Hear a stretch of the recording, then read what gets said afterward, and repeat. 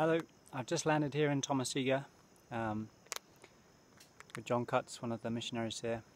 He's come to assess the situation with the runway here. They've been working on it for over 20 years and it's not done yet. There's a lot of landslides and all that kind of stuff. This is a neat place. I've seen it in one of the Hell Mission films when I was in training. So it's neat to be out here, actually see the place again. A couple of times I got to stay here overnight. It's nice in the mornings, but it heats up pretty quick. It's at 2,000 feet. So, Tomosiga.